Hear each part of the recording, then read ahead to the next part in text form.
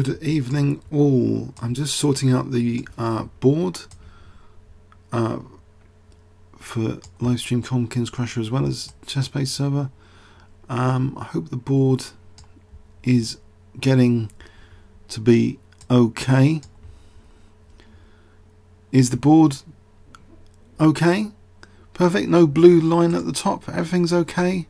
Everyone's happy with the board on livestream. And yes, no blue line at the top.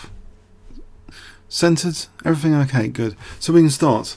So I thought I'd look at some Bronstein games this week. I don't think we've covered Bronstein in a live stream so far. I know other presenters on the chess-based server anyway are covering the very good tournament, the Tatar Still, which I might do one or two videos on YouTube. There is a Carlson video on YouTube for one of his wins. Yeah, let's go to some classic games here in this session. So yeah, I'm a fan of David Bronstein because I have one of his books actually, The Sorcerer's Apprentice, by my bed at the moment. And he was into all sorts of avenues of chess, including actually commentary on games, playing chess computers, playing Blitz, which he called active chess. He was a very dynamic style. He experimented a lot with openings, playing what many will consider very risky openings. Okay, so I thought he's quite an exciting character actually.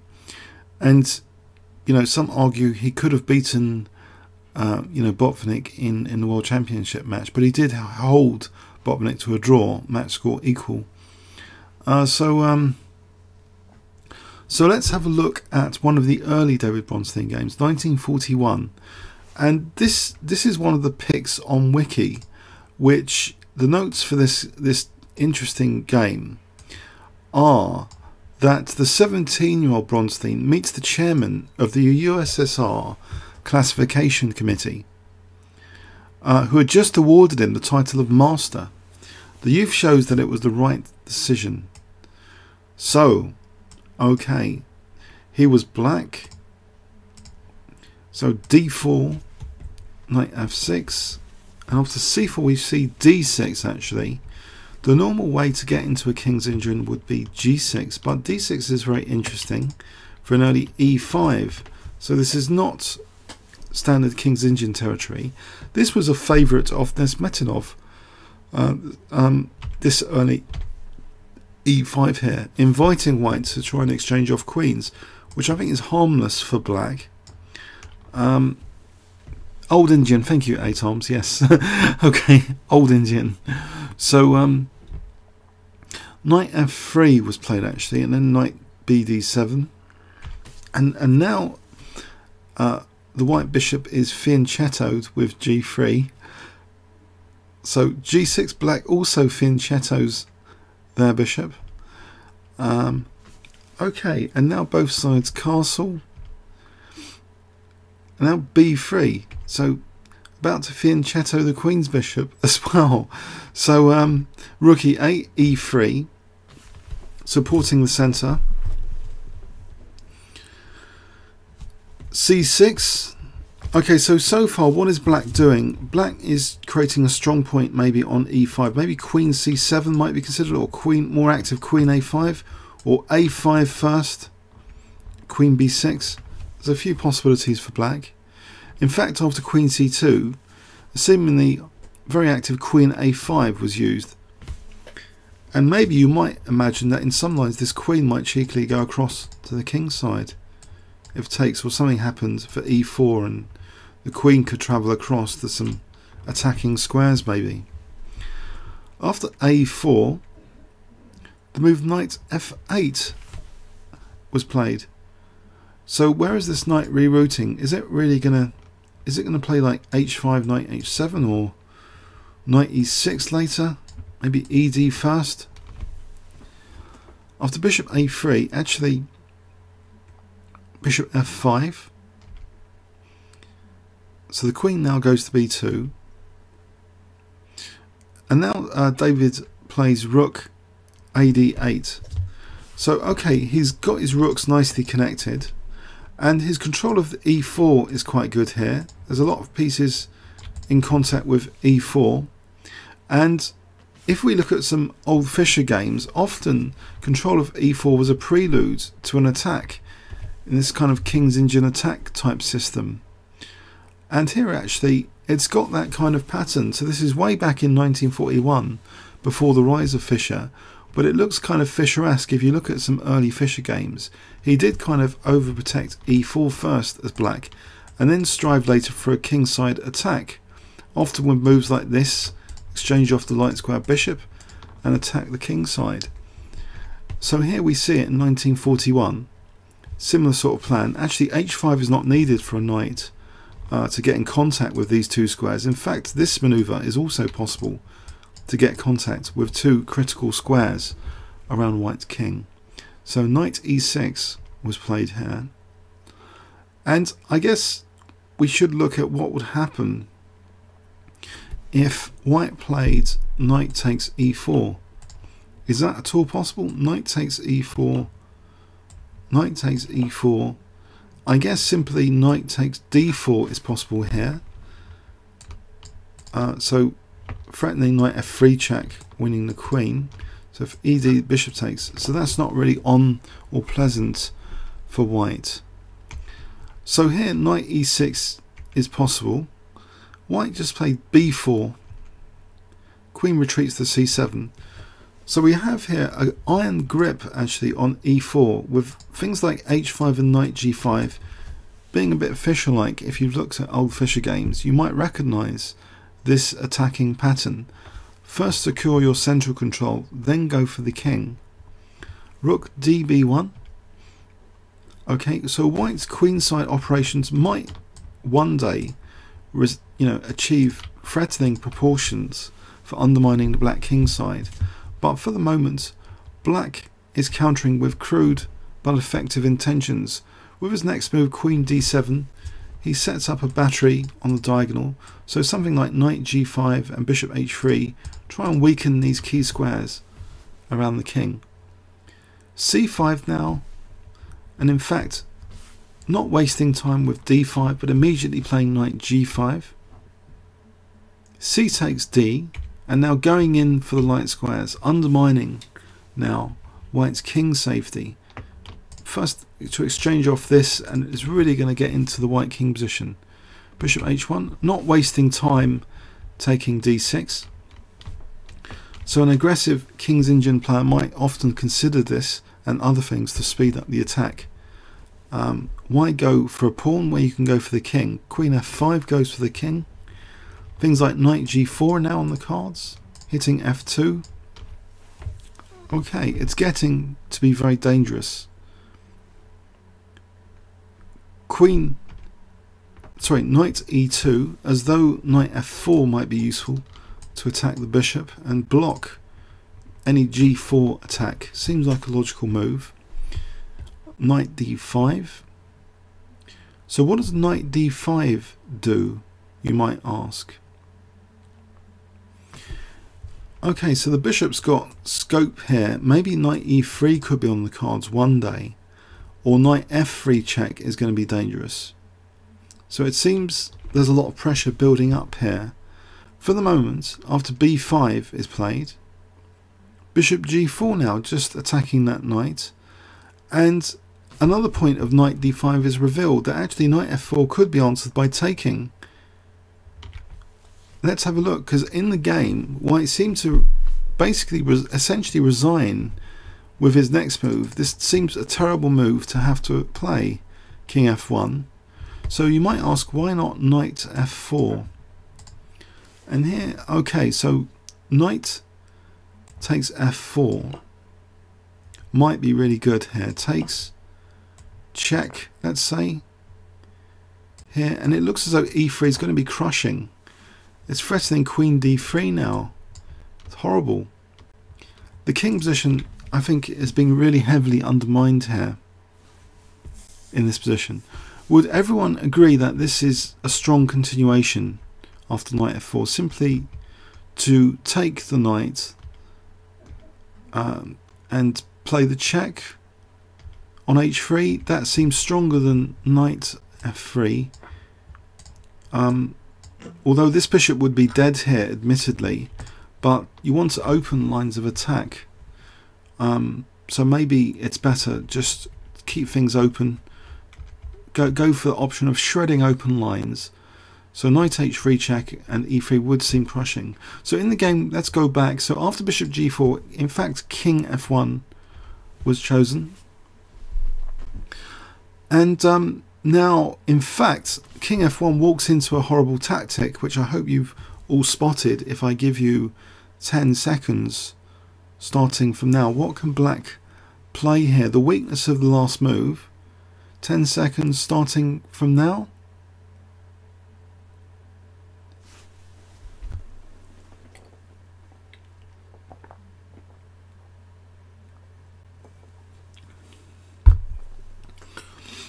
Okay, the weakness of the last move, this pawn's pinned, so I hope with another 10 seconds all of you will be screaming out a clearly crushing move.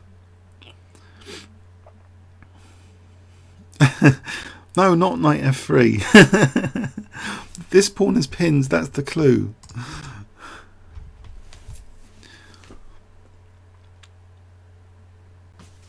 Although knight f3 might be winning as well, I suppose, because it does threaten bishop h3 mating.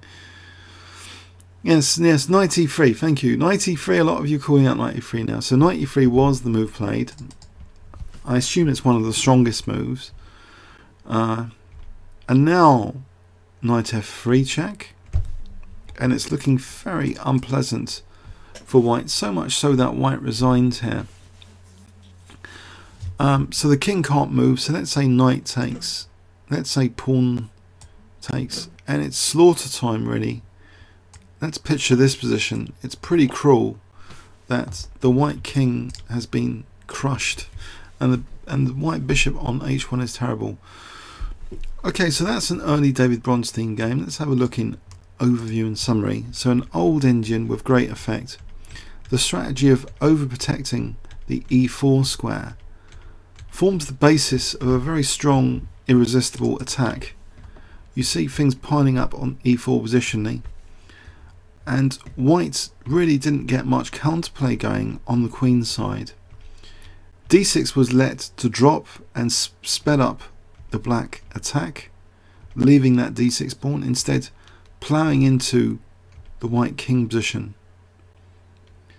You might also ask, well, what if actually, while we're at it, knight c1,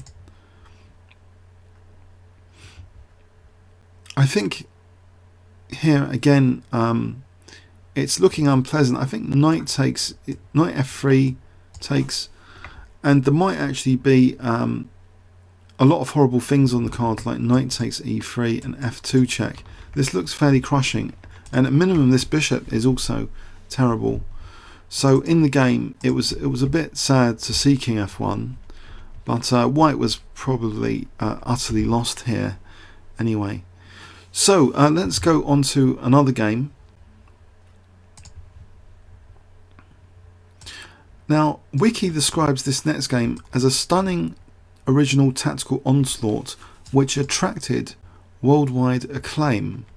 So this next game, again, David Bronstein was playing black against Ludek Pachman, who I had a very good middle game book actually from Ludek Pachman, a very good writer on the middle game. I'm sure did he write many chess books? Does anyone know? I have one of his books at least. So anyway, he was white. This was in 1946, Prague, Czech Republic. So d4, knight f6. After c4, again a repeat of this old Indian d6. Okay, so knight c3, e5, old Indian.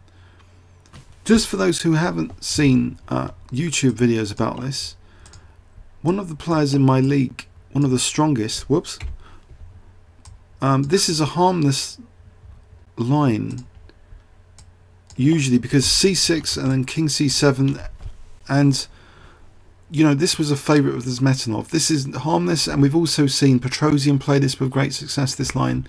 So if you're wondering about d takes e, it's pretty harmless for white generally to do that.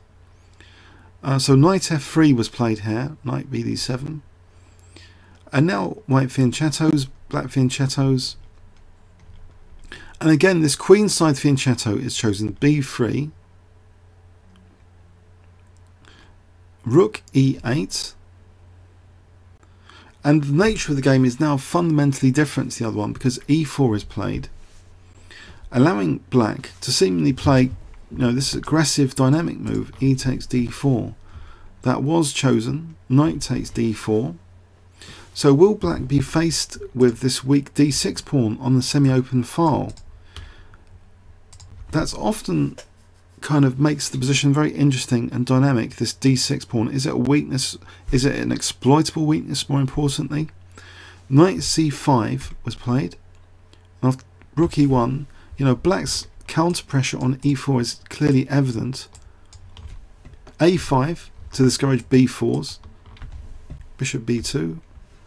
And now a bit of a surprise, maybe to some of you, that usually maybe you consider c6 and queen b6. Now this was perhaps in the infancy of this kind of system, but actually a4 was chosen even before the queen was given scope for a5. After rook c1, now c6. Okay, now the bishop goes to a1, and now black simply dissolved the a pawn with ab, and now queen b6. So there's a bit of pressure bearing down on the queen's side. There's potential pressure on the diagonal. h3. Now knight fd7. Okay, where is this knight going? Is it, if any knight e5, surely you might ask there's f4 on the cards. Actually the knight is going to f8. f8, where it might maybe challenge this knight on d4, or maybe use this other idea of h5, h4, knight h7 maybe. Those are the two main possibilities of knight f8, it seems. After king h2, in fact h5 was chosen. Rook e2, and now h4, offering a pawn to weaken white on the dark squares. Rook d2, as though d6 is going to be a weakness.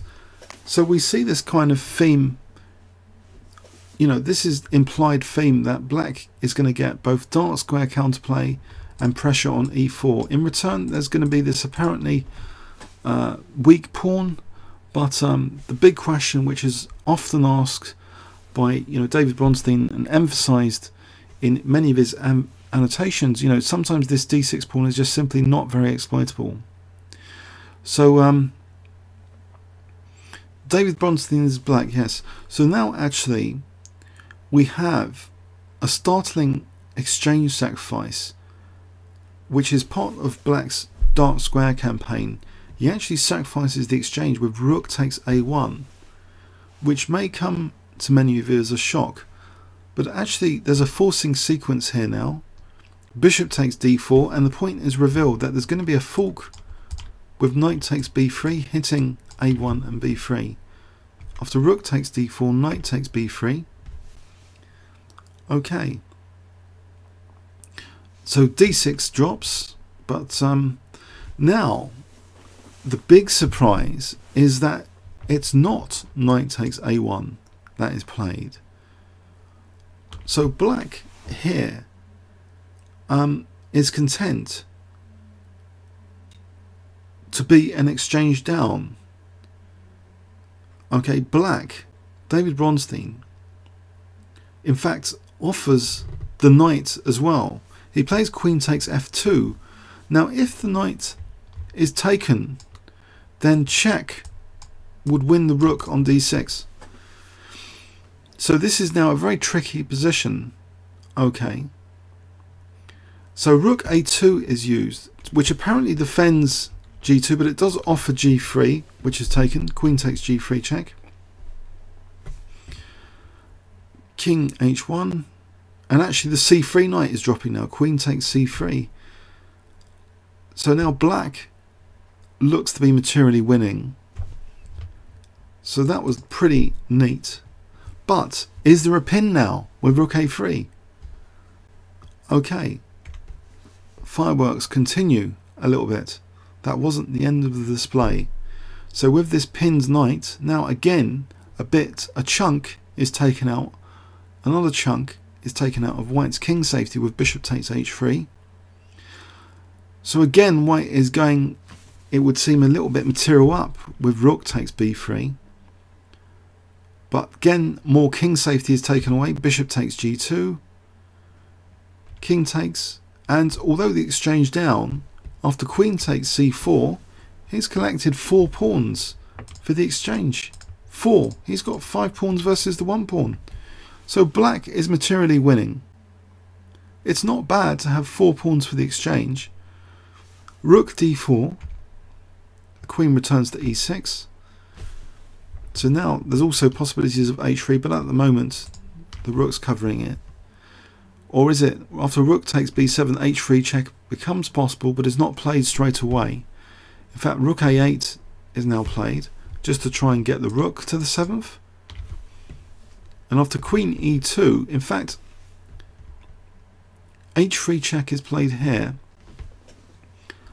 And white actually resigned here. Now, if king h2, queen e5 check would win the rook,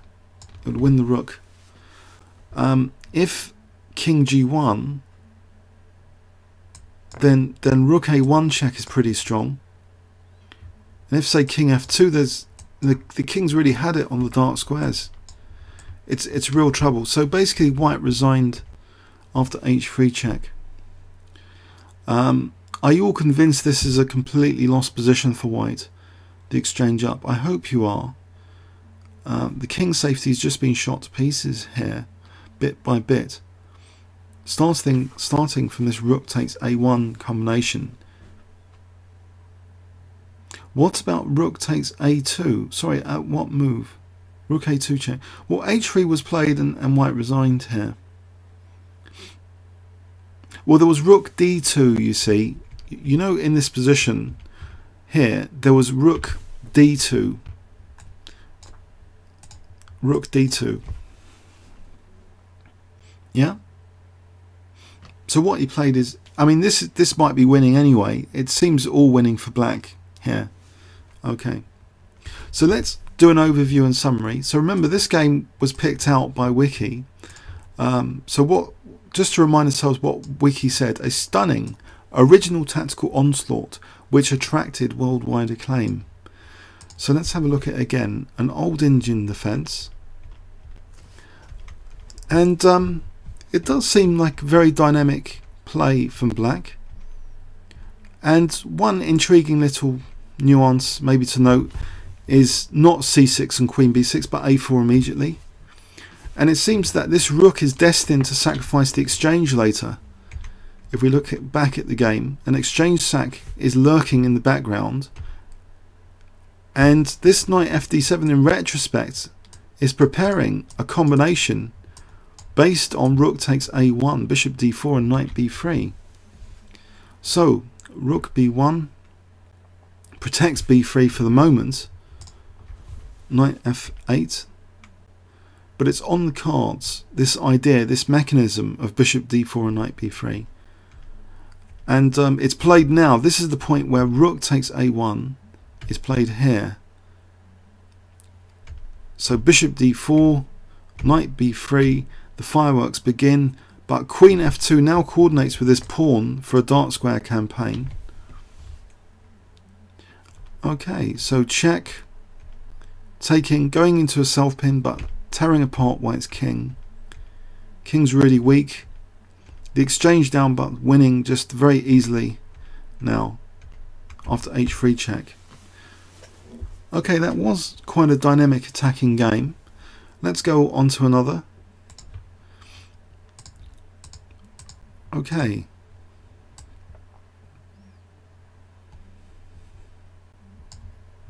Now in this game, Wiki describes it as Bronstein offers a far-reaching exchange sacrifice which ties black up, leading to a beautiful strategical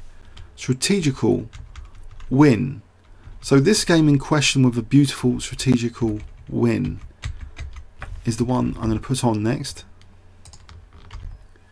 So against Isaac Boleslavsky, who was famous for the Boleslavsky hole in the Sicilian defence. When in the Sicilian defence you weaken d5, you know, with e5, Boleslavsky hole.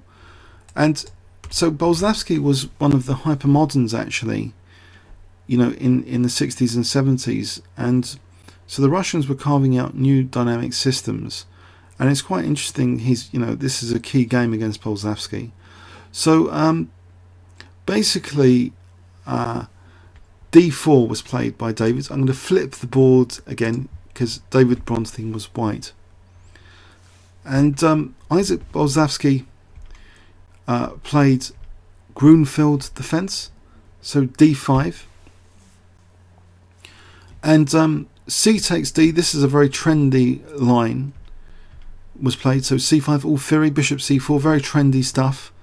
And this was all seen later in the Karpov-Kasparov matches, this line with knight e2. This was a favourite of Anatoly Karpov, this line. But with bishop e3 being played a lot, then we saw stuff like bishop g4 or knight c6, bishop g4. Endless variations of that in Karpov-Kasparov. But here actually black played c takes d4, c takes d4, knight c6.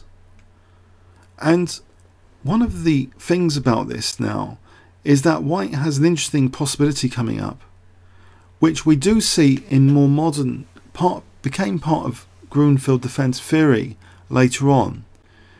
This idea coming up of a very powerful exchange sack after bishop e6, namely played d5. But remember, this was 1950, so sacrificing the rook like this to weaken these dark squares, I think this was quite novel for the time. So offering an exchange sack does put black under great pressure. Another aspect is this knight's a bit of an issue unless it can claw into c4, but really things like bishop h6 later and this centre could be very dangerous for the black king. So bishop takes a1, accepting the exchange sack. Queen takes a1. And because there's a pin on the d pawn, actually, black doesn't need to rush to move the bishop. Actually, he plays f6, which seems to blunt the white queen on the diagonal. But bishop h6 anyway. Check. King moves. And now restoring the pin on d3 with rook fd8. Okay, now the queen is attacked with rook b1. So what is the compensation here for white? And how many of you would like to have the position with the white pieces here? Do you think it's favourable for white, or do you think you're just the exchange down? So let's take a quick poll. If I give you 10-15 seconds, what would you say? Would you prefer white or black in this position? So this is at move 18. White or black?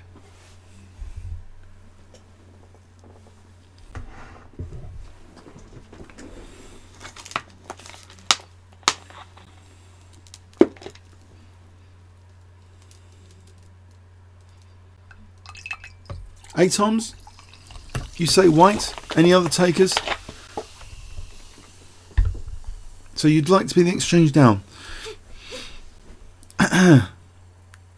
So Eric says long-term white because of bishop on h6.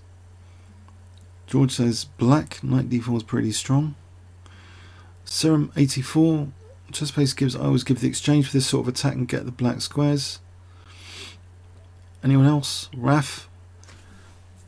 Probably black, if black can consolidate. Okay.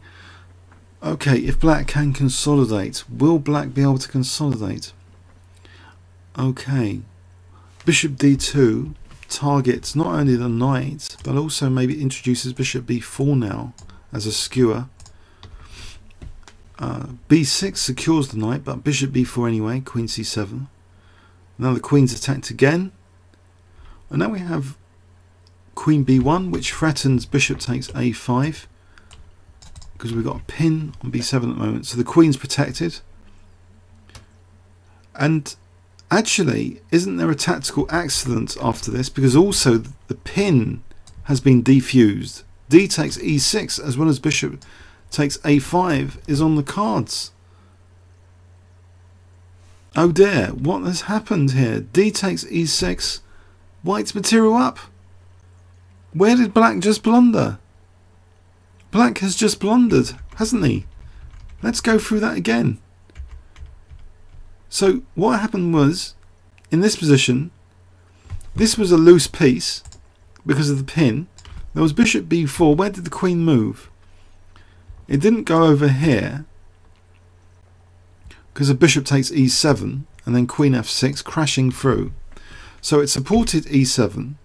Then we saw rook c1. The queen's got to support e7. And then we saw this tactic which basically implies bishop a5 and protecting the bishop for d takes e6. So white's just won material by force. So material up now. Bishop c3. Okay.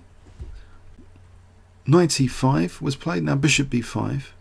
Material up. Doesn't mind exchanging on e5.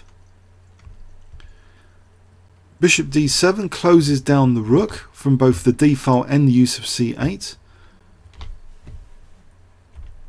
Queen a6 attacking the knight. Knight moves. Okay, grabs a pawn. But now the attack can continue. Charge. h4. So the attack can continue with h5 and queen g5. The king is at white's mercy surely now.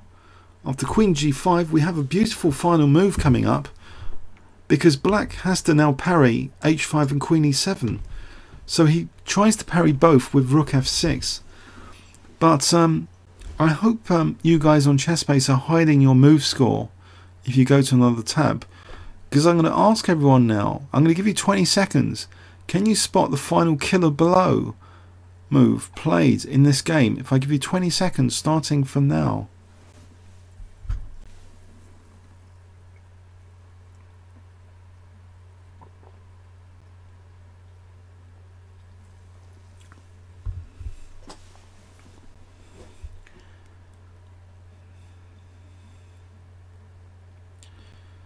Whoa, I think someone's mentioned it on live stream.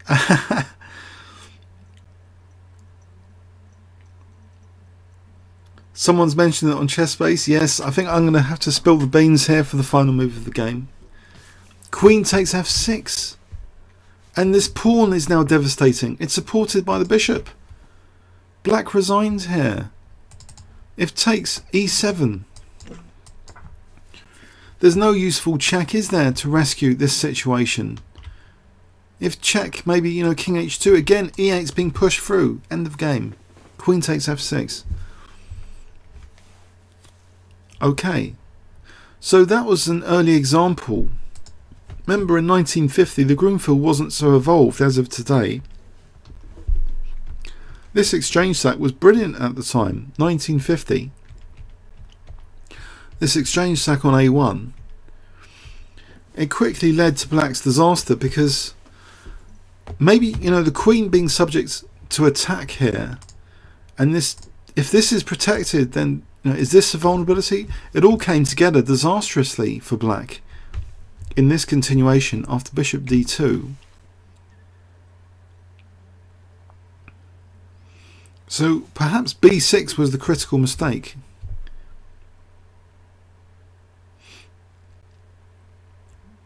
Maybe queen c7 a lot better. Queen c7. That could have been a critical mistake. So b6 could be a critical mistake. So now, unfortunately, bang, we have queen b1 winning material. The threat of bishop a5 and d takes e6. So without rook takes d3 now being possible. So but it was a nice conversion from this position. Carrying on with this beautiful final move, rook queen takes f6. Okay, so let's have a look at another game.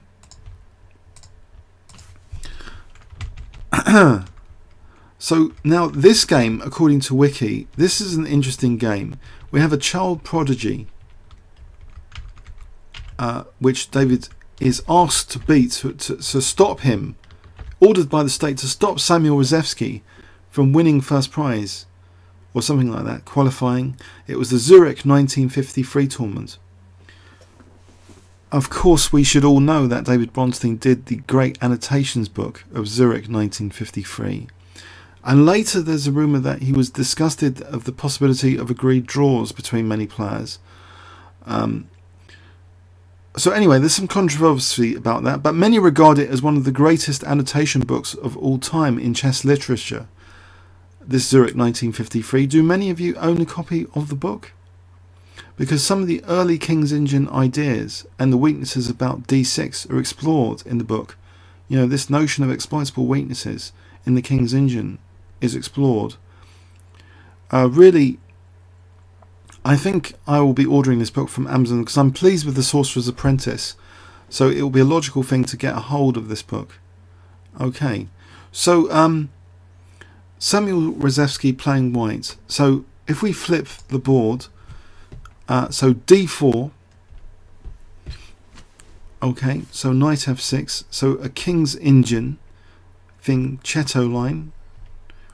So white's king should be safer than the normal King's Engine lines. And of course, in this system, you adapt to the fianchetto. So you don't usually play knight c6 for e5 and expect this, but instead you play a different plan. This is much more popular, it seems, knight bd7. Just to strike with e5 and try and get c5 for the knight. If d5, you try and get c5 for the knight and often a5 to secure it. e4. Rook e8, and again we have this dynamic play after h3, e takes, knight c5. So again we've got d6 versus e4, black's trump card being this pressure on e4, the dark squares in general, you know, maybe later, you know, to smash up the dark squares. d6, if c6, then d6 is often seen as an exploitable target. Rook e1, a5, queen c2, and then c6. So d6 is again the question here. Bishop e3. Okay, knight fd7 here. So is the knight going back to f8 like in the previous game? Rook ad1. And even though white hasn't played actually b3, David Bronstein still plays a4 here. Maybe it's almost punishing white for not playing b3 anyway, to be able to capture f b3, and gives queen a5 as a possibility. So knight de2, queen a5, offering d6. So question, why can't d6 be taken here? In the game, bishop f1 was played. So who knows the answer here? If rook takes d6, does anyone know what would happen here?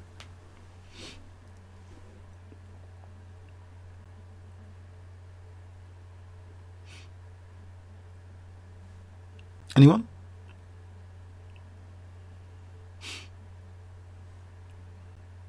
Anyone got any ideas? I'll give you 20 seconds starting from now. I'm not really sure myself. Actually.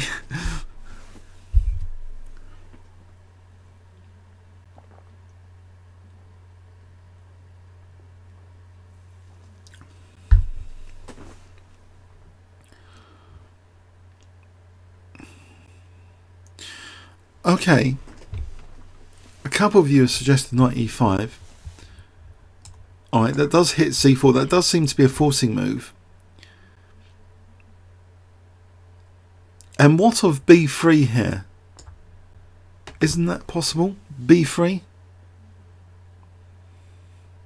Oh, pardon me. Pardon me. Knight takes e4. Sorry. Someone's mentioned knight takes e4. Yes, there's a queen attacking the rook here. And the rook. Blimey. But in this position it doesn't work, does it? Bishop takes e4.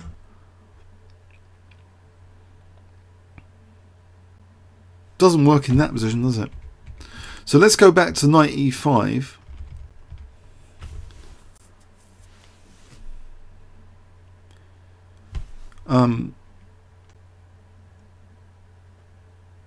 b3.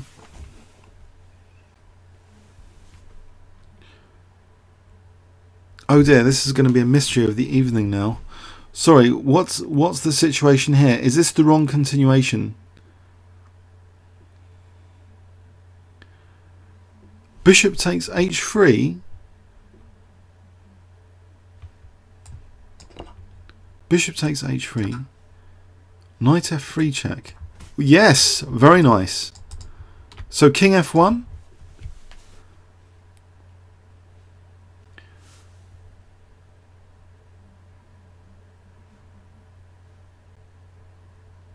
King f1 here. Is it knight takes e4? Because we've got coordination on e1.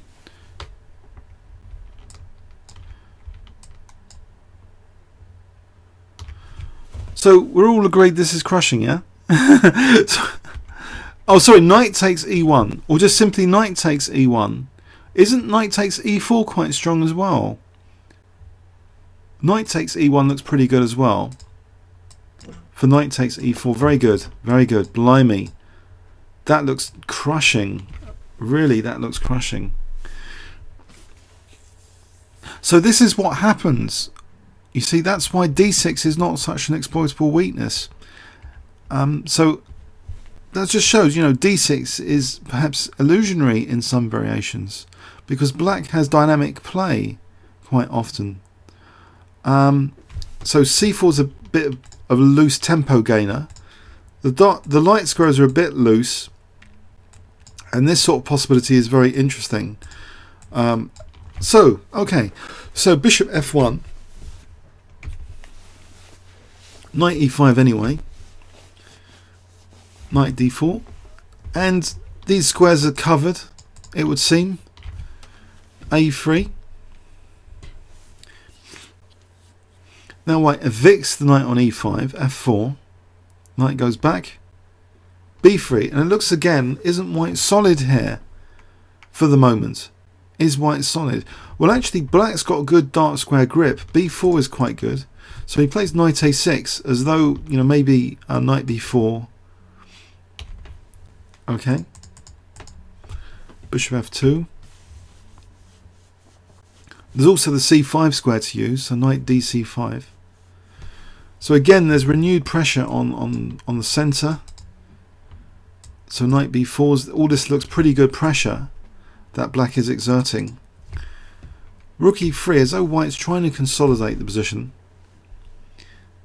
Okay, knight b4, queen goes to e2. There's no knockout blow now, and it looks as though white is preparing e5. So black waits for e5, he plays bishop d7, and e5 arrives. e5, which gives white some more squares maybe. The e4 square could be useful. Undermining c5 could be useful on this diagonal. D takes e5, f takes. Rook ad8. So now this diagonal looks a bit tasty for white. So this next move, I think g4 prepares bishop h4 to put pressure on this diagonal. After knight e6, bishop h4 is chosen. Knight takes d4, rook takes d4, and the rook cannot move now because of rook takes d7. So counter-attack on the rook. Queen c5. It's a bit of a complicated game, this one. Rook de4. And the rook still doesn't move. Instead, David goes for this.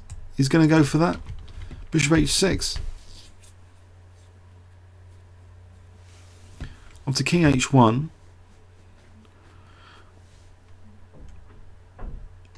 Bishop e6. And in fact, white doesn't fancy now bishop takes. He plays actually instead g5 to block the bishop. Bishop G7. So how do we evaluate this position after Rook F4? Which side do you prefer? If I give you 20 seconds here, do you prefer white or do you prefer black? So 20 seconds starting from now, white or black?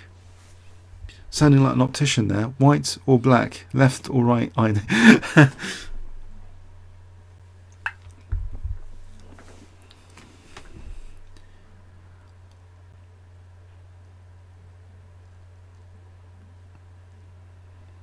You prefer white, Lasker 2. You prefer white? Okay.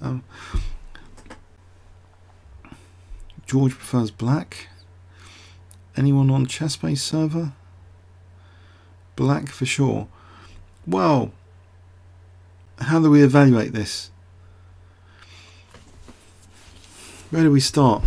Is this f-file of significance? It seems pretty solid for black with that bishop defending f7. So it doesn't really matter, does it, if even white triples? This f7 is secure. This bishop's blocked in by the pawn. This knight keeps the pressure on the white position. This queen could be dangerous. e5 could be vulnerable. I don't know. But first thing, I'd like the look of black here. But let's go on. Bishop f5. So e5 immediately comes into question now. It's in the firing line of 3 pieces. Knight e4. And now f6 comes into question. Conversely, it's snapped off. F takes e4. So e5 is definitely secure. We've got enough pieces supporting e5. These guys all supporting e5 here. Okay. The knight goes to a6. Is it rerouting nicely to a blockade square? No, it stopped. That plan stopped in its tracks. e6 straight away. No blockade. F takes. Rook takes. Rook f8. So there's a bit of tactical pressure in some variations. White's got to be a bit careful. Rook e7. Bishop d4 doesn't want any rook takes g7s coming in. That could spell doom for the white king potentially. Rook goes in. Queen f5.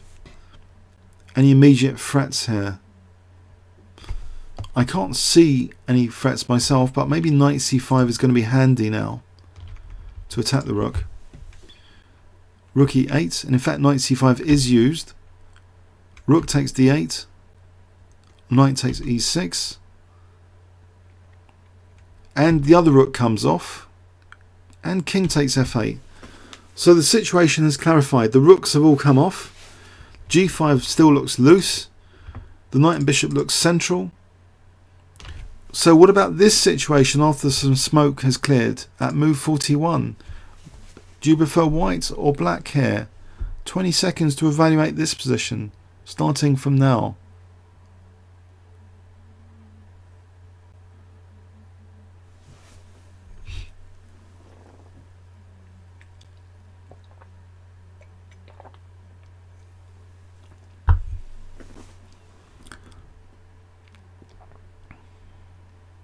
Anyone? Black. George says black.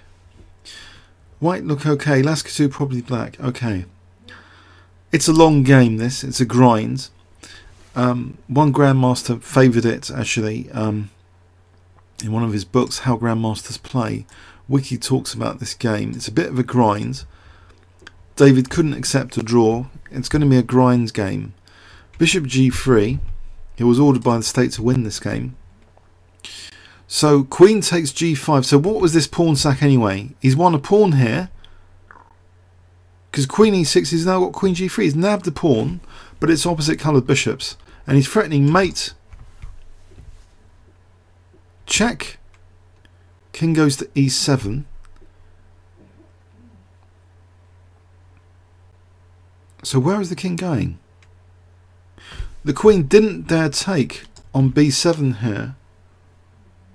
Maybe because of king d6. No, not king d6, queen b8. That would be a disaster. Okay, let's ask this question. Queen takes b7. What does black do here after queen takes b7? Possibly king d8. Then there's no checks, is there? There's a queen g8 friend. There's no check because of this. Okay, so maybe that's why the kings come to the center. So queen g4 was played. Queen c3. And let's go through these moves now. Check.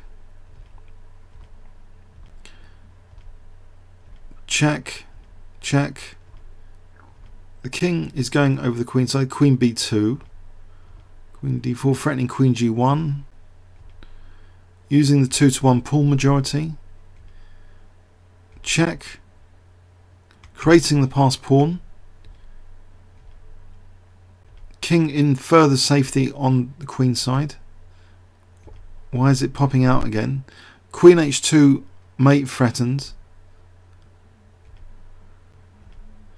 Check. Check.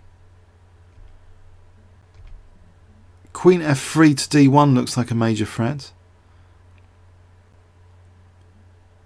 But actually at the moment there's queen g2. After b4, actually, bishop d4, we have this as the final move of the game. Is this because Samuel Rzewski lost on time? Or is it actually winning for black? That's an interesting one.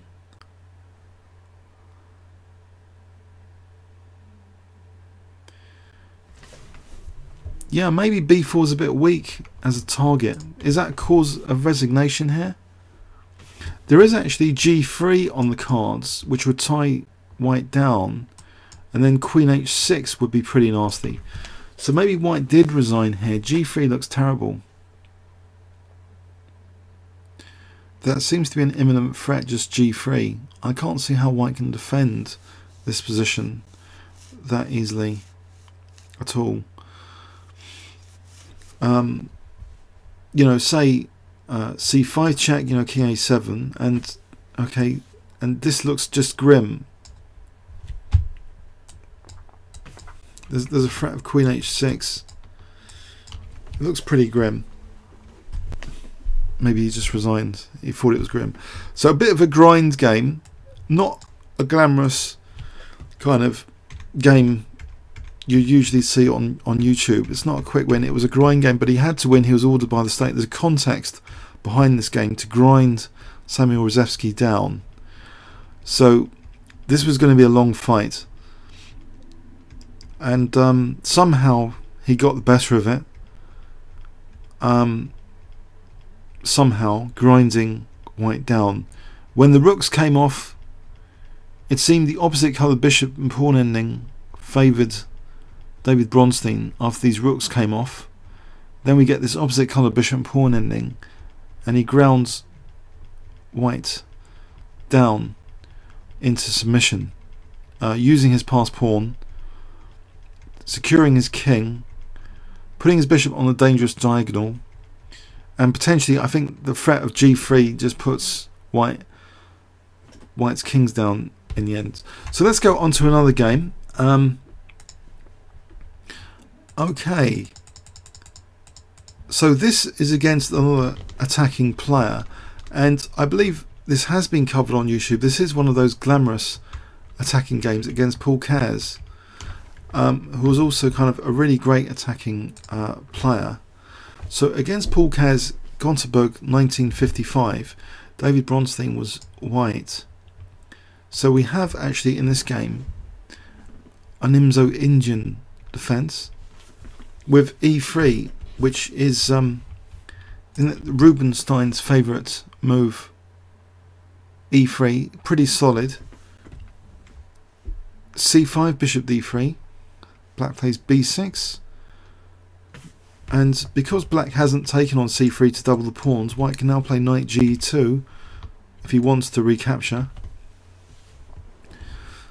Bishop b7, white castles, c takes, e takes, and after castles, the first sort of surprise, maybe attacking move, disruptive pawn sack d5. So he's getting control, I think, of this square for a knight, potentially, this f5 square. And this was in 1955, and this idea is played a lot in modern games. This pawn sack with d5 to get critical attacking squares. The pawn sack is not accepted. Black leaves the pawn on e6. He ignores this d5. He plays h6. Bishop c2 with crude intentions. You know, maybe queen d3. Knight a6 dispels that because knight c5 if queen d3. There's a slight weakness of the black position. This d6 might be a bit weak. So knight b5.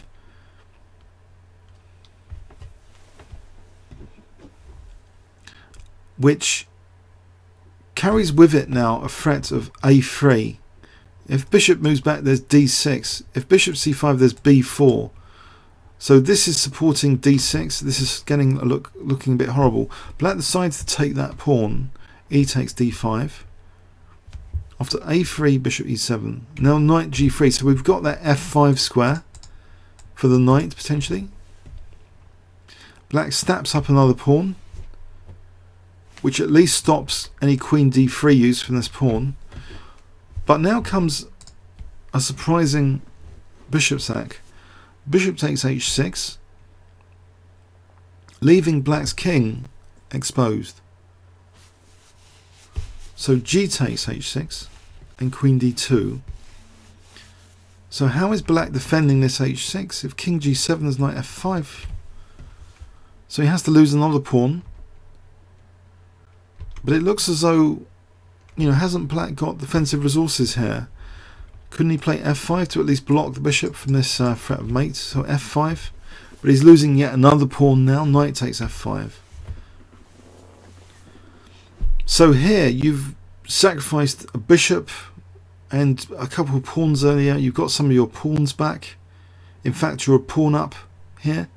So what side do you guys take if I give you 20 seconds here from this position? Do you prefer white or do you prefer black? 20 seconds starting from now.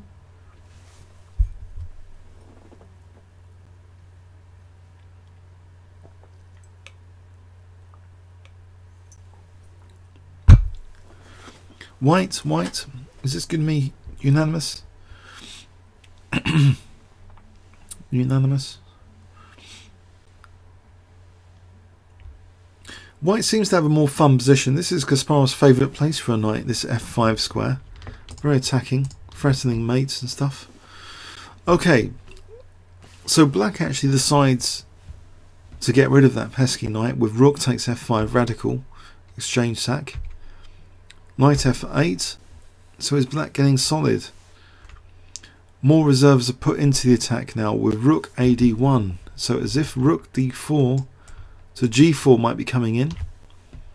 Bishop g5, queen h5. Queen f6, attacking the bishop. Okay, so knight d6 defends the bishop and attacks this bishop. Bishop c6. Queen g4 now threatens f4, maybe an h4. This bishop's pinned to the king. So king moves. Bishop e4 now. Okay, bishop e4. Bishop h6. And now that bishop's taken off. And simply queen takes c4, getting another pawn, hitting the knight and the pawn here. So he's getting a lot of pawns. He's 2 pawns now for the piece. But black's pieces seem to be in disarray. A 3rd pawn for the piece. 3 pawns for... Well, actually, the material balance is more complicated than that. Pardon me, it's 2 rooks and knight. So 5, 10, 13 against 5, 8, 11, 14. But the pawns, you know, white's got loads of pawns, 3 pawns. So rook b8, knight e4, black's under a lot of pressure. Rook d6 pins are horrible to deal with. And now comes f4, calmly threatening f5. Queen g4. Queen's attacked again. And again. Inviting a check to tuck the king in on h2. Attacking the queen just moves. Introducing more threats like queen h5. After rook e8, actually knight h5 is chosen here to try and rob black's defensive resources. Knight e2, as though g3 might be significant, but white takes on g7 anyway, allowing g3 check, queen g3. And here, unfortunately, queen takes g7 would seem to be quite dangerous because of queen h5 check. So knight takes f4. White's clearly winning. Queen f3. It's end of game. After check, black resigned here. Is getting mated now. You know, if king takes, well, check is just mating black. So he resigned there after the check. So that was interesting anyway. It was a dynamic attacking game.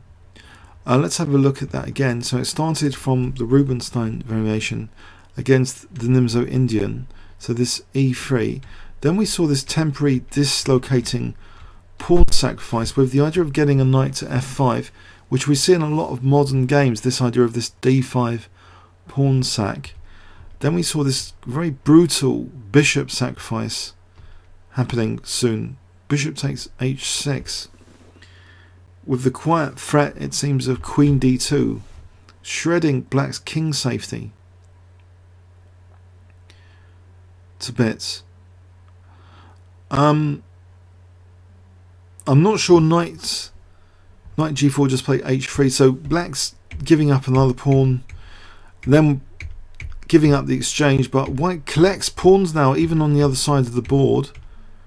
When he exchanged off this bishop, he started collecting these two pawns on the queen side, then resumes operations on the king side soon. So quite a brutal game, and finally finishing off with rook h6. So that was against Paul Kerr's 1955. Let's have a look at another game. Okay. Now this game, Wiki indicates this virtuoso game sees Bronstein sacrifice 3 pawns to open queenside lines into Aloni's king position. This is one game I've seen the annotations in my Sorcerer's Apprentice book. I've been going through the positions actually more than a couple of times. He talks about icy winds from the north, east, etc. So Bronstein black, very attacking game in the King's Indian defense. So very dynamic against the Somish variation. We're going to see here that Bronstein writes actually in his book the notion of attacking the centre rather than occupying the centre, and even if it leaves a mighty hole on d5, he's going to attack the centre really hard now after g4. So he takes on d4 and he plays c5, seemingly leaving horrendous weaknesses in his position. Yeah, I recently got the book from Amazon. It's very, very good. Get it from Amazon. There's 2 versions. I'll get the version with David Bronstein depicted by an artist in the front. That looks like the nicer version. So knight e5. So even though d6 is weak, c4 is a source of counterplay here, and b5s. So bishop e2, bishop e6. Knight a3 defending c4. Knight fd7 offering d6, probably too dangerous here. White castles queen side. b5. Okay, it looks like vicious counterplay has been created. c4 offering another pawn, which is taken. Okay, but the white king's over here. This is all going to be fun soon. Queen a5. So we've got things pointing at the white king. We've got lots of potential threats on the horizon. Bishop d4 trying to parry some threats. Rook fc8. As though c3 is on the cards now. Bishop c3. Now comes knight d3 check, eliminating a key defender with bishop takes c3. C takes d3, and we've opened up another line against the king. Immediate threat of rook takes c3. Actually, the queen's defending though a3 at the moment. So rook takes d3. So we're 3 pawns down now. 3 pawns down. So this is an interesting moment for evaluation. So how do you guys evaluate this position? Do you prefer white or do you prefer black in this position? If I give you 20 seconds to evaluate this position here, white or black, starting from now.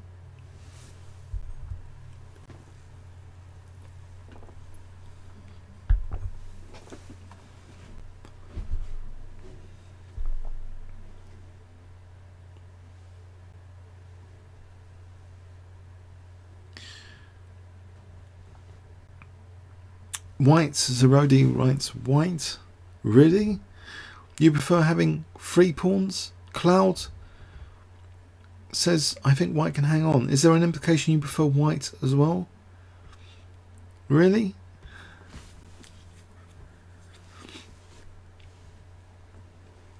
Anyone else? The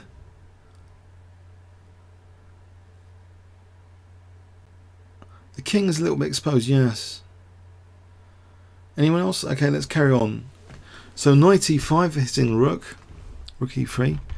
Now rook d8 trying to get control of the d file and d3, maybe for a knight d3 check. Queen e7. Rook d7, as though a battery is going to be accelerated if the rooks do want to play like this or like this. Or somewhere. Queen f6.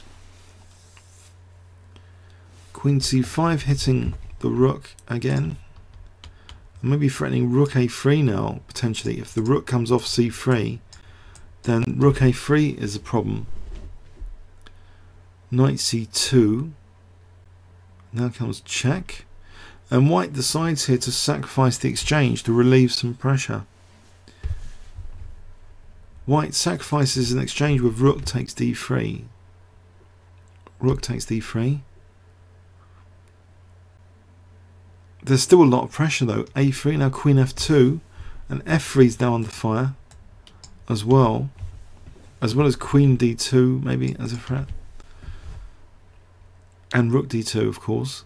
So white actually played rook e1 here, and now rook d2 was the final move of the game. So white clearly didn't put up a very clinical defense here. It's all been kind of mowed down. So that was where white resigned. Okay, white resigned here. So that's pretty crushing.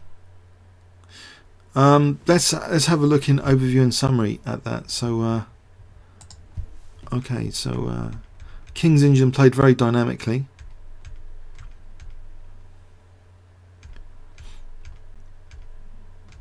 So 3 pawns offered here. White casting queenside does offer a nice target.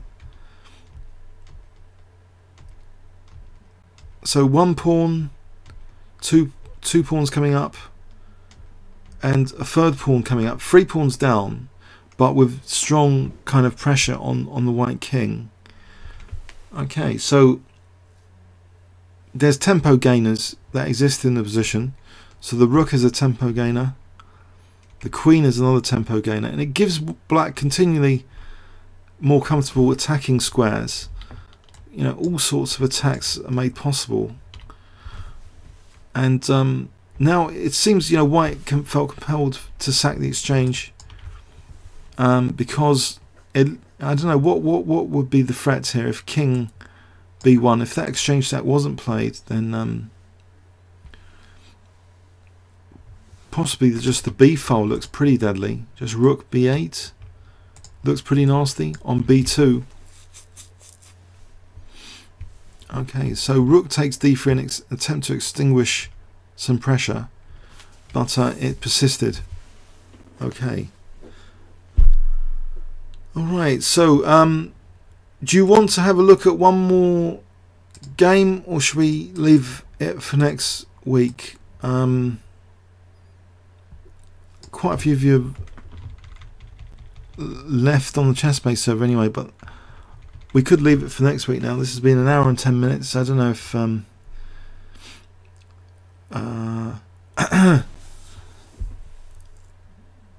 okay.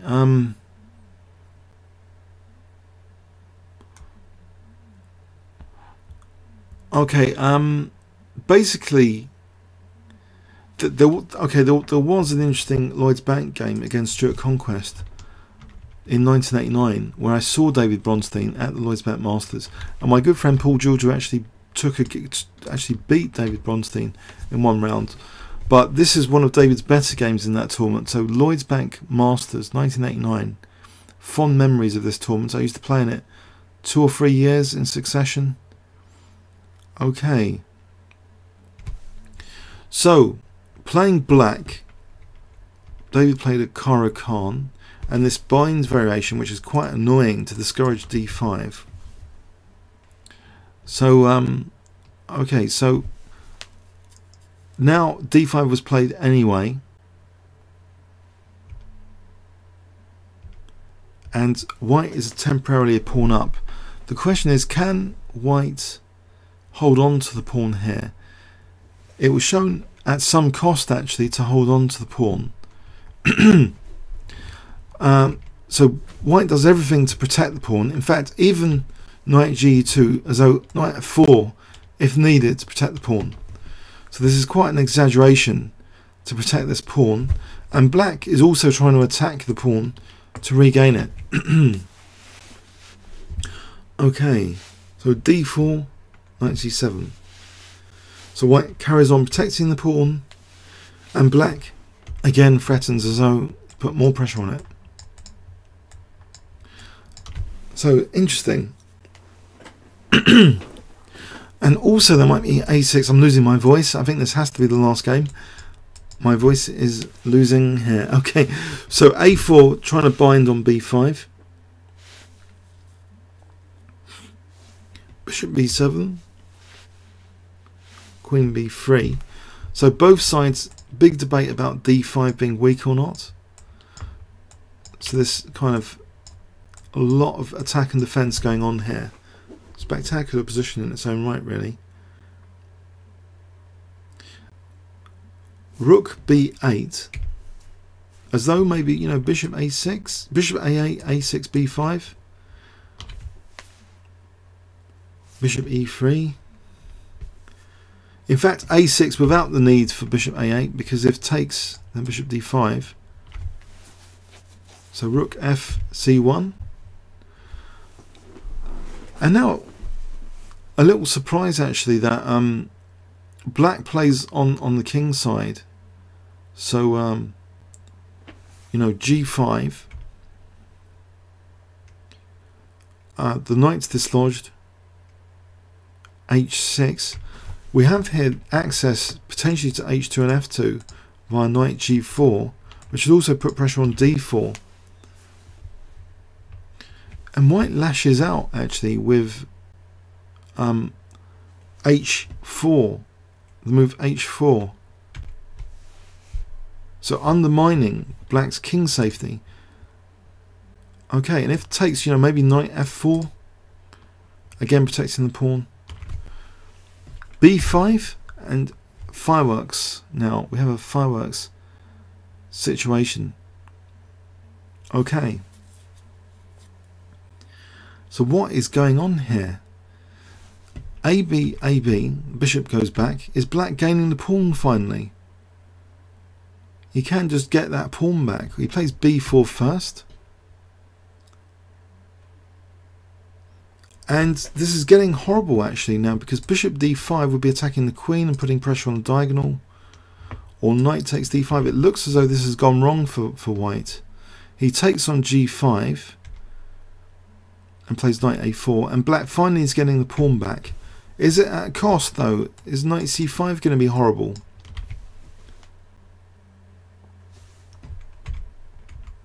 Bishop takes g5 is also on. Queen d6, which introduces actually knight g4, because h2 is a bit weak. With the knight here and not here, h2 is a bit weaker than usual, so knight g4 is on the cards. And in fact that's what's played now anyway, even with the knight blocking h2, because also f2 is a bit weak. These two squares being poked into, and d4 is now under fire. Okay, so bishop e2, and now a great move. I wonder if you can spot it. If I give you 20 seconds starting from now, what did black play here? 20 seconds starting from now.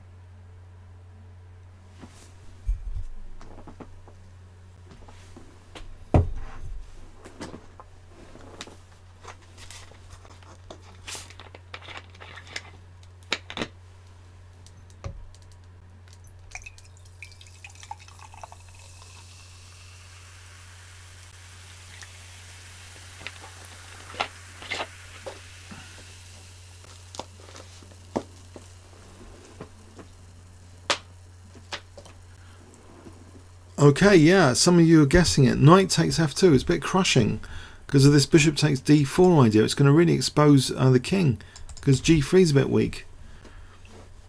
So queen f3 ignoring it, but now it's all collapsing. Bishop takes d4 anyway. White tries to counterattack with knight f5. But now a bishop sacrifice, knight g4 check, offering the bishop because the queen's going to come in. And it will be mate. If knight takes d4 here, this will be mating. Check. And this will be mate. But white's lost the plot here. He plays king f1. And unfortunately, knight h2 check. And it's going to be check to win the queen. After king e1, and then the queen can move. So white resigned here. Knight h2 check. Final move of the game. Crushing. So it all started with this debate about whether the pawn was going to be regained or not. Let's have a look at that game again. So very strange, as though the initial debate was about this pawn, but the attention seemed to shift to white's king side. After this g5, it seems this provocation for white to play h4. These guys, f2 and h2, were starting to get a bit weaker, it seemed, in this game. After black collected the pawn and gave up g5, but this queen d6 and knight g4 make an entrance now. So bishop takes g5, pawn up again, you know, 1 2 3 1 2 3 4, pawn up again, but queen d6, iron grip on f4, no bishop f4 because this beautiful knight has been established, and knight g4 looks like danger.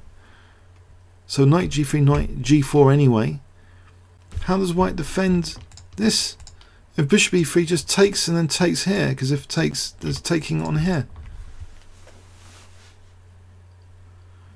So white's too loose on the king side, it seems. This queen is not helping matters over here for the king. It all goes downhill very rapidly now after bishop e2. So knight takes f2.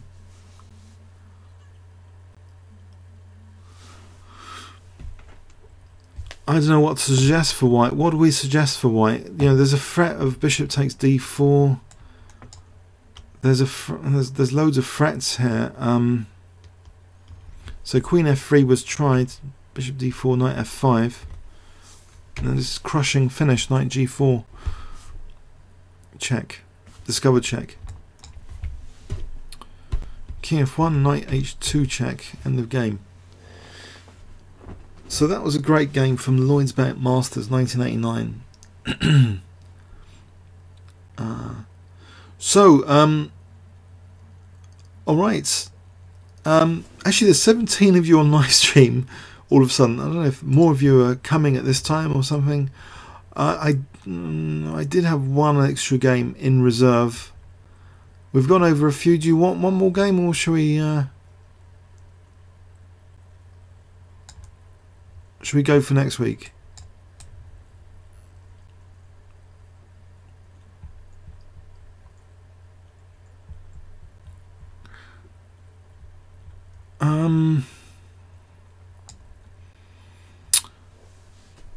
Okay, just one more. This is it. This is the final game.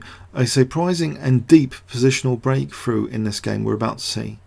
The most interesting part of the game starts with White's 40-second move, trying to sacrifice an exchange in order to achieve a seemingly sterile blocked position. Okay, so this is a classic. It's also in David Bronstein's book, The Sorcerer's Apprentice. Very interesting game. So he's black, and actually he plays what we could say is a really trendy Leningrad Dutch, which we've seen in the Tatar Still, where Aronian beat Nakamura in a Leningrad Dutch, believe it or not, in 1963. 1963.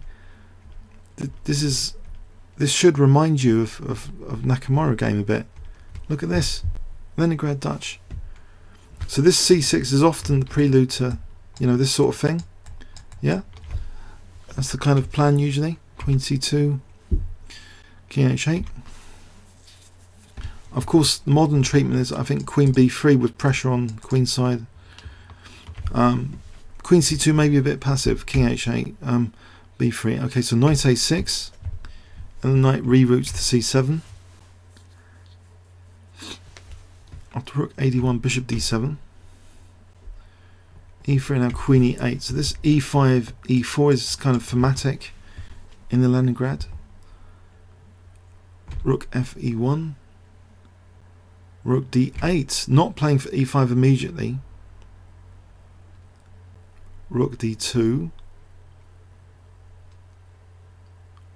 knight h5. Now White plays d5. And black just sits there. He doesn't play c5. He doesn't commit to c5. He just plays queen f7 actually. D takes, b takes, and black's getting kind of central pawn mass. Knight e2, offering to try and weaken the black king. c5, controlling d4. Knight f4. Now you might be tempted to take, but you know, takes and White's got pressure. But actually knight f6 was played. This is 1963, this game. USSR 1963. Brozovka. Stefan Brozovka as White.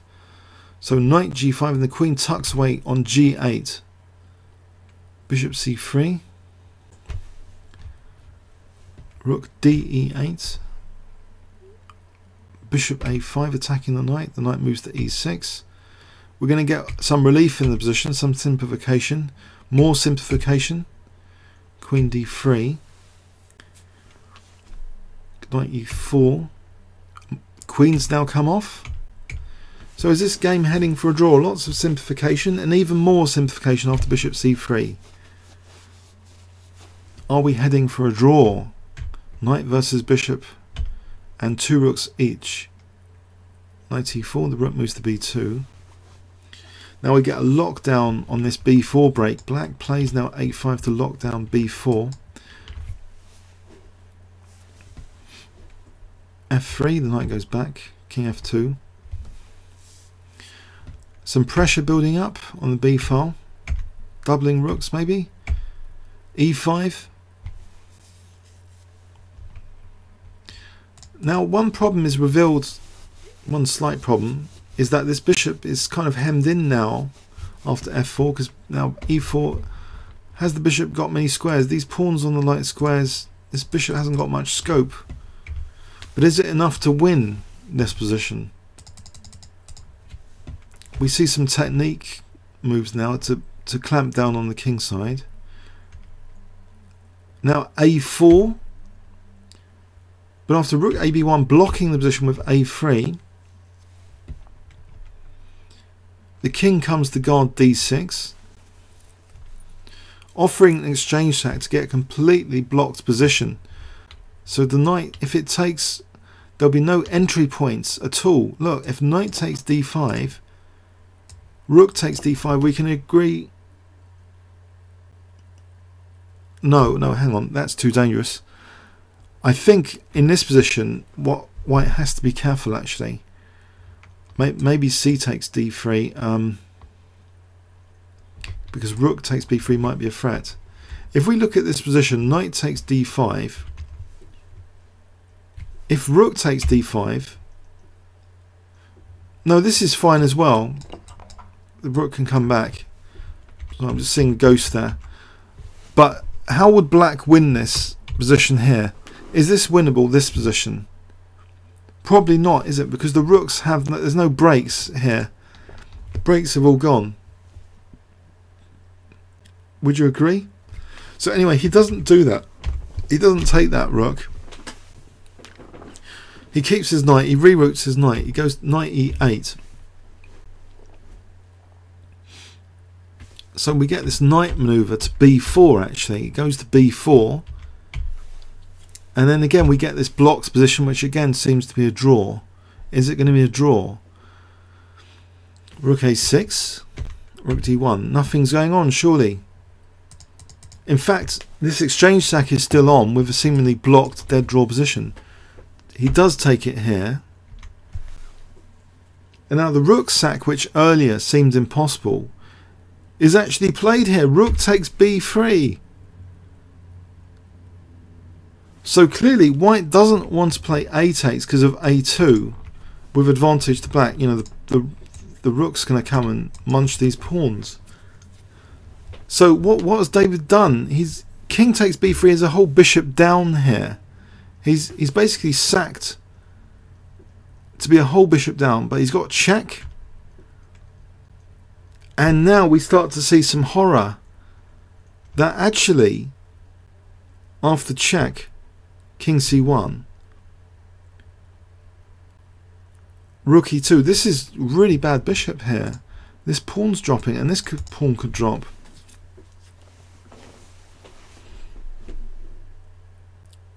So if I asked you what side you prefer here, if I give you 20 seconds starting from now, what side do you prefer, white or black? 20 seconds to have a look at this position. White or black? Starting from now.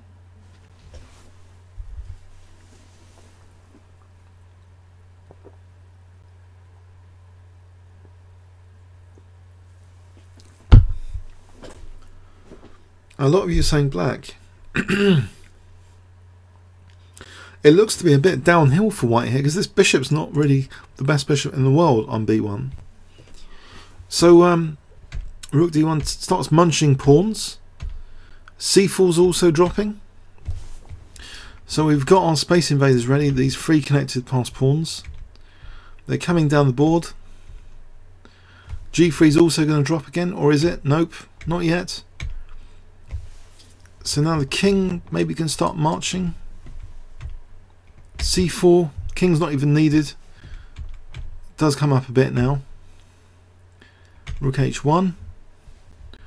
So we've got three connected passed pawns. The rook's going to make sure the king's going to be passive.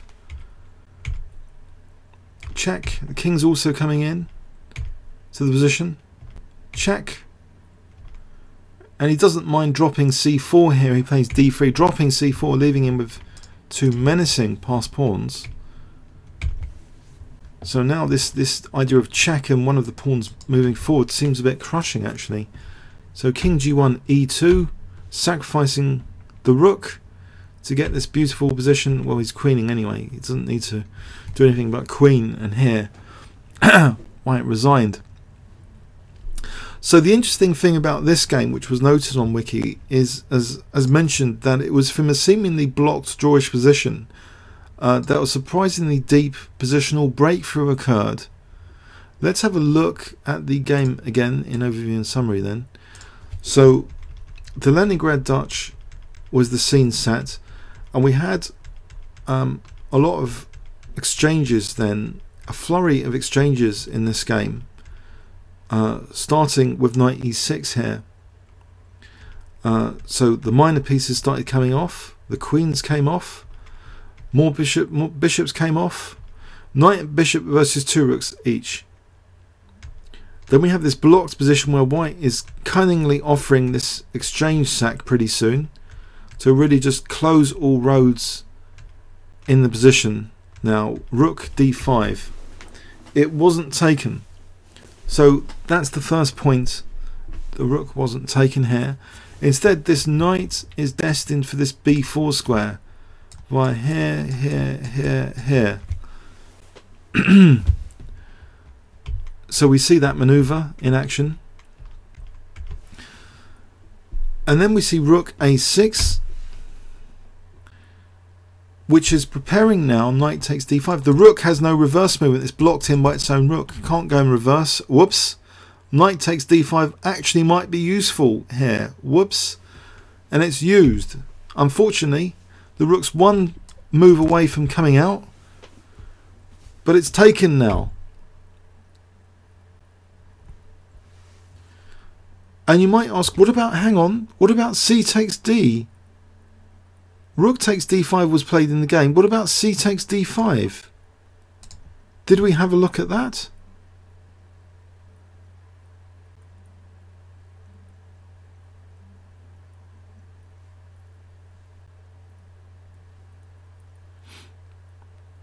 What happens here?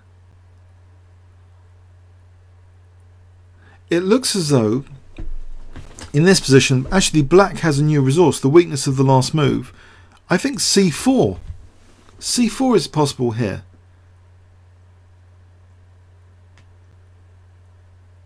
You see, if b4, then we have rook a4 or rook b6. We'd pick up b4, wouldn't we? If king takes, we have entrance points now. We have the c file, so just maybe rook here and go back to the c file. You know, into c3 to attack e3. We have entrance points. So white wanted to keep it closed with rook takes d5, maybe fearing c4 from black. But unfortunately, the rook sacrificed. Rook takes b3, so it looks pretty good, this rook sack. It got loads of pawns and 3 connected pass pawns coming through, secured the victory. Even 2 connected pass pawns, utterly decisive here. Okay, that's it from me this week. Hope you enjoyed that. I'll upload it to YouTube. Comments or questions on YouTube later. So check out YouTube.com Kingscrusher. Hope you enjoyed this week and got something from it.